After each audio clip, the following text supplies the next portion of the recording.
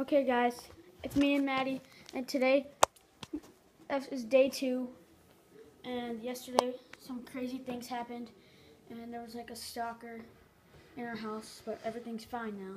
Everything was fine for the whole day, except for now, when we saw this. It was on the front door. It's the smallest door in the house, and we have no idea what that's supposed to mean. It's like a clue or something. What's the smallest door in the house? Maybe Haley's room, or the little door in Haley's room. Let's go in there. Here, should we keep these with us, or should we just leave them? Let's just set them down right here. Yeah. As we go. It's probably gonna be 3 clues.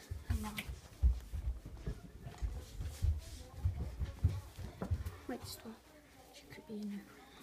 Could be a trap. That's the smallest door in the house. Look in the closet. No. She's not in there.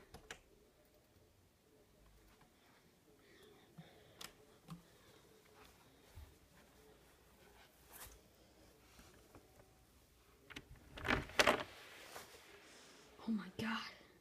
Where's your note? Room to go when you need some light. What's that supposed to mean? What does that mean? Maybe. I'm guessing the babies are going to be everywhere. So there's got to be at least like 2 notes. I don't know where to go though. Because there's 2 babies. Maybe it's probably like giving us something. Room to go when you need some light. Room to go when you need some light. What's that supposed to mean? What's the brightest room in the house? Maybe the sunroom? Has the word sun in it.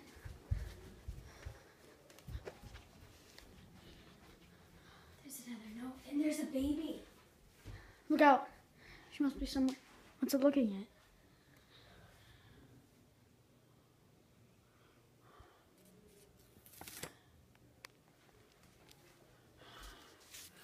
Okay, sit down on the table and read this.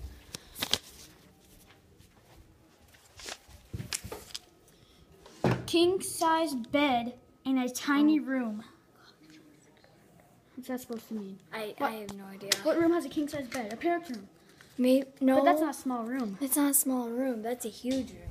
So, maybe Chris's room. Yeah, he has a king-size room. Yeah. And he has a small room, so that's gotta be. There's a third baby.